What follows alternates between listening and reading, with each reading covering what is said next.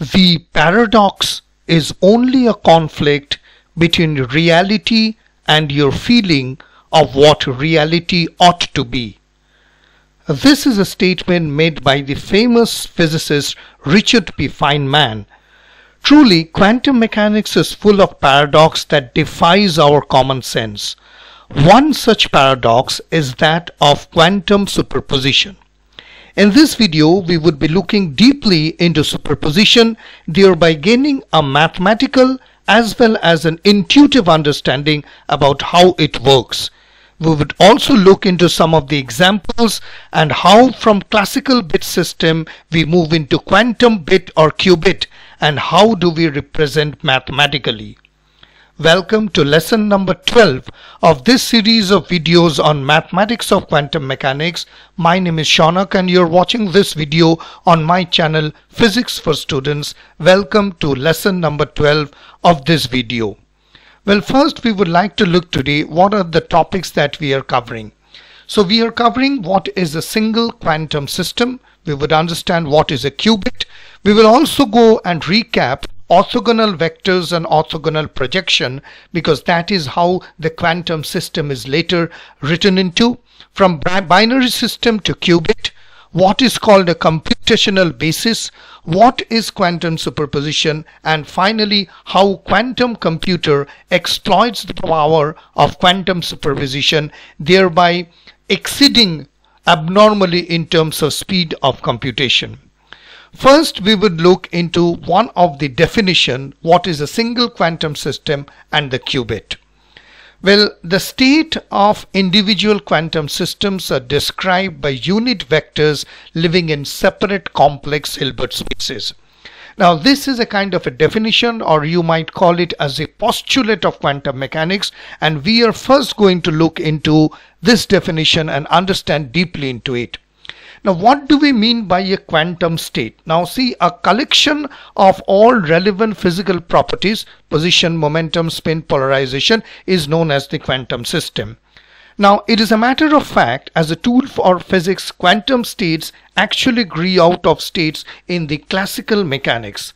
So a classical dynamical state consists of a set of dynamical variables with well-defined real values at each instant of time. For example, the state of a cannonball would consist of the position and velocity. The state values evolve under equations of motion and thus remain strictly determined. If we know the position of the cannon and the exit velocities of its projectiles, then we can use the equations obviously to calculate the force of gravity and predict the trajectory. Similarly, quantum systems actually consist of a set of dynamical variables that evolves under equation of motions, but these exist under complex numbers. So the complex numbers are quantized, limited by uncertainty relations, and only provide what is called the probability distribution for the outcomes for a system. For example, the quantum system of an electron in a double-slit experiment could consist complex values over the detection region, and when squared only predict the probability distribution of electron counts across the detector. So when we're talking of a single quantum state, or what is a quantum state, you can see it actually evolves out of a classical system. If you really want to know more about the state of a classical system, you can go back to my previous lectures in this series, in the other series of quantum mechanics, where I have detailed much more on the classical and quantum system and the difference between the two. Right, so first this is now the time that we look into another definition, which is called an exclusive state. So when modeling the state of a given physical quantity such as position, spin, polarization, two states are said to be exclusive if the fact of one of the states with certainty implies that there are no chances whatsoever of being in other states. Let me give you a quick example. What do I mean by this statement? Because this is very important. Let us imagine the hypothetical situation that we have three boxes, box 1 and box 2 and box 3, and the whole system we have something which is called a single quantum system. So now the whole system behaves quantum mechanically. If I know that the particle is in box 1, then obviously it won't be in box 2 and box 3. So you can understand that two states are said to be exclusive with the fact of being in one certainly implies that the quantum particle is not into box 2 and box 3. However, this quantum particle, we can take it in another place. Say for example, these are the three particles. Imagine that a particle can move in this way, that is horizontally, it can move in this way, that is diagonally, and it moves into this way, that is vertically. Now these three states are definitely we can call not exclusive, since moving diagonally can be thought of as moving horizontally and vertically at the same time. I mean to say the diagonal. Now if you have recounted to my earlier lectures, I would just like to go and explain you there is something which is called an orthogonal vector. A vector is orthogonal when their inner product is 0. Let me give you a quick example.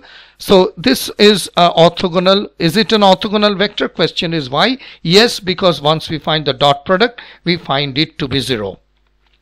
Now this is the question of orthogonal vectors. Why I am talking about orthogonal vectors right now, it will soon become clear. Now there is, and we take the same diagram. So yeah, plus I and minus I becomes 0. So we take the same diagram on the next part, and we see there is something which is called an orthogonal projection.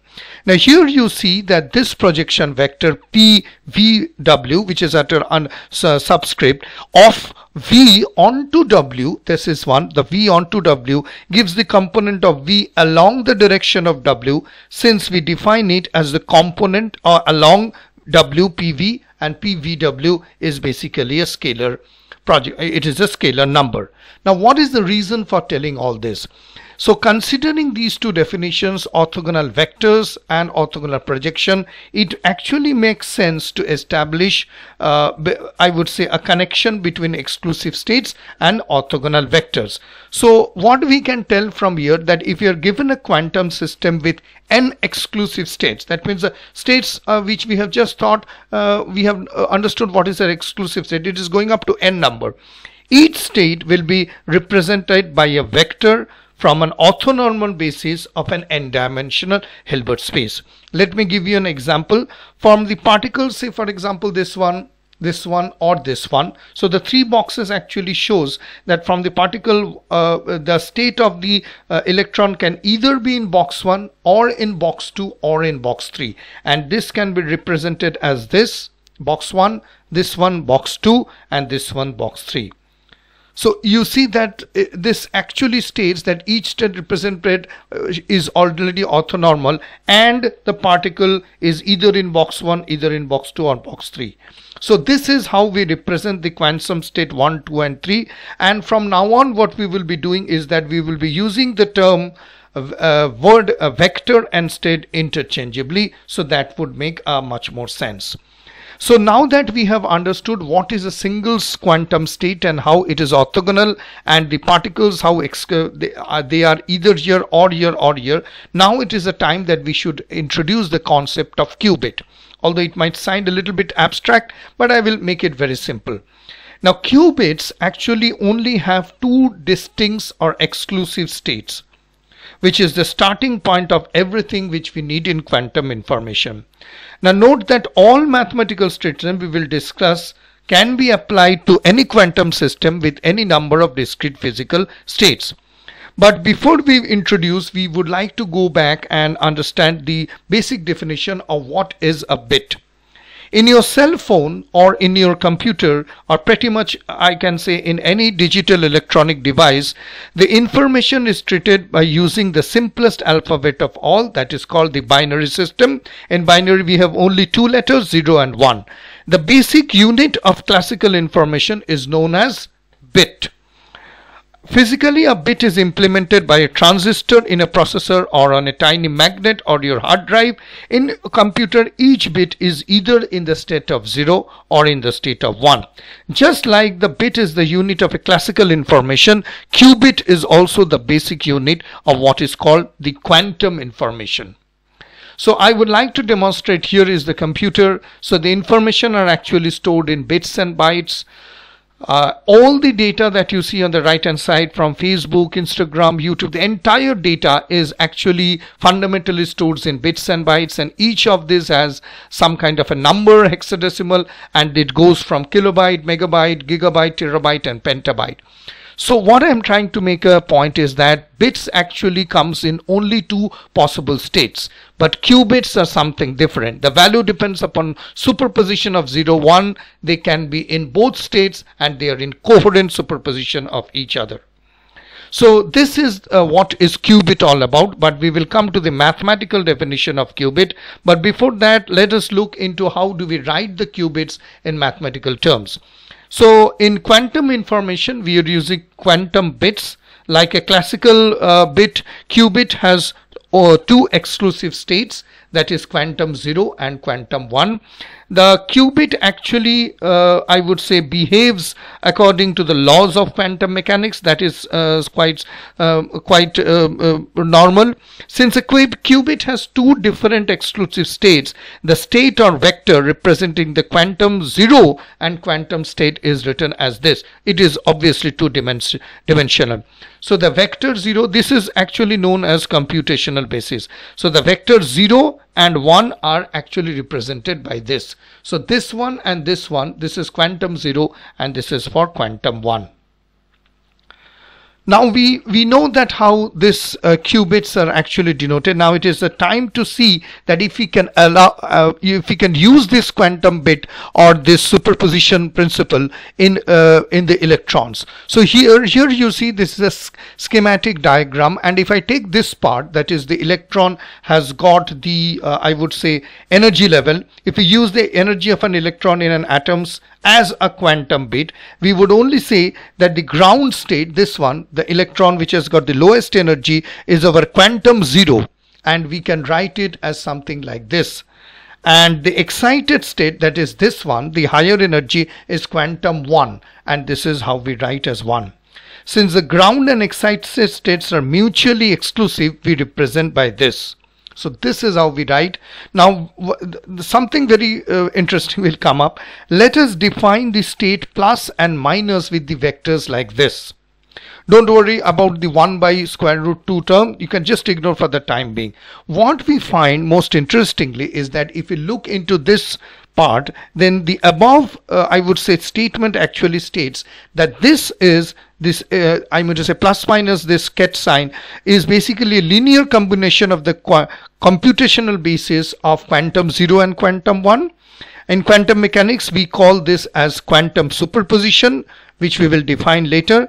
So what do we mean by that? The system is both in 0 and 1? The answer is a big yes, and that is basically one of the most counterintuitive and an astounding fact of quantum mechanics. We can do certainly that in lab, and we will experience it firsthand, and this is what is called the mathematical trickery, or we can say one of the most important and interesting thing of quantum superposition. We will also see how this quantum superposition can be used.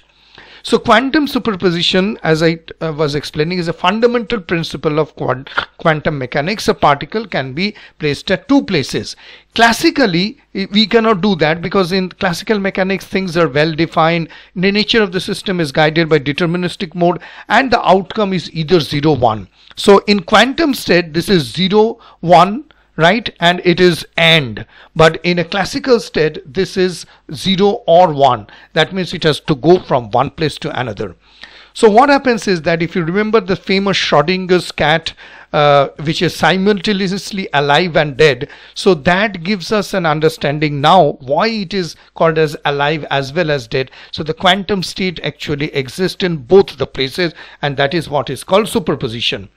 Now question is that this superposition, is it useful for quantum computers? Let us see in the next part of our video. So we have taken 0, 1 as usual, classical and computer, and these combinations 0, 0, 0, 1, 1, 0, what happens is that the classical computer processes one at a time. That means first it will open one door, then the second, then the third and fourth, and if you have got a visitor standing in, you have to take time and patiently wait until one by one all the doors are open. Quantum computer would also take the same combination, nothing extra, but it will process the data all at a time. That means it will give this many, I would say if it is 3, then it will give 1, 2, 3, 4, 5, 6, 7, 8. 8 possible computations and 8 possible ways of simultaneously accessing the data. So instead of knocking the door 1, 2, 3, 4, it will open all the 4 doors at once and you can find your visitor. So this is how it will process the data at a time. So if you get 4, then you get this many. So how many you can count? 1, 2, 3, 4, 5, 6, 7, 8, 9, 10, 11, 12, 13, 16. So 16 processes will be done simultaneously, and you can imagine that is how quickly the information will be processed. So 2 to the power 64 gives this amount of possibilities, which is used 1 million terabytes. And if I take a general clock speed of a computer, which is 2 gigahertz, it will take 400 years to compute. And 2 to the power 53 qubits will give this many of possibilities. And recently Google has launched Sycamore processor, which will process 2 to the power 53 qubits, this amount of possibilities in 3 minutes 20 seconds, which will otherwise take a supercomputer 10,000 years to work. And Einstein's action, spooky action at a distance, is now a reality, and possibly we will see supercomputer, and then now we will see quantum computer, and we will be working in maybe in near future into our computer desk or on our table. But it has got a huge amount of expense. The storage capacity is extremely almost at minus 453 degree Kelvin or something like that. I really don't remember. There are limitations. So this is how now we explained that how a single state, quantum state and the qubit, and then from there to superposition, how it can be used in explaining further the power of quantum computing. So you see that quantum superposition principle, if a quantum states can be in the state 0 and it also can be in the state 1, then quantum mechanics actually allows out to be in an arbitrary set. So you see this nice equation, we say this psi is actually in a superposition of 0 and 1, and this one A and B are basically called probability amplitudes. Finally we come to this, the state 0 is a superposition of plus and minus, since this is how the equation happens. So that is all for today's video. I have explained you with examples, explored the power of superposition and how do we write mathematically in a superposition. In the next video we will deal with something very important, that is quantum measurement. We will start with Max-Born's rule, wave collapse, probabilism and quantum operations, all of them through simple examples and writing it mathematically, because we are dealing with the mathematics of quantum mechanics.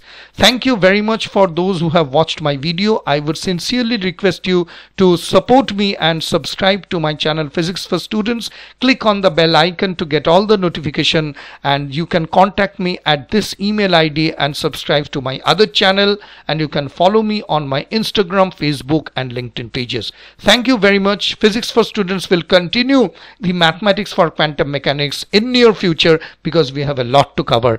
Keep watching, keep subscribing, keep commenting, and please support me on growing my channel. Thank you very much for watching, and keep supporting me, and keep well and be happy.